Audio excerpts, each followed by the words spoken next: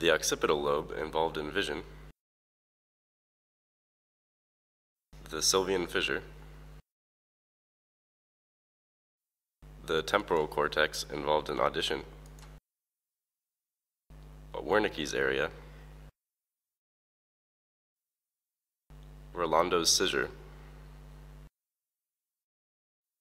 the parietal cortex with somatosensory pathways,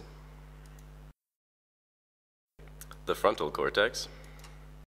and ahead of it, the prefrontal cortex, involved in decision-making,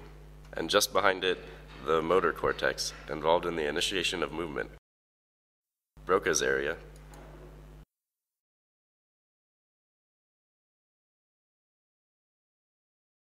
the cingulate gyrus, part of the limbic system, the corpus callosum, which is the connection between the two hemispheres, with projections in all directions. Here it's been cut to show the lateral ventricles, who sit on top of the hippocampal formation. These two ventricles are separated in the front by the septum pellucidum.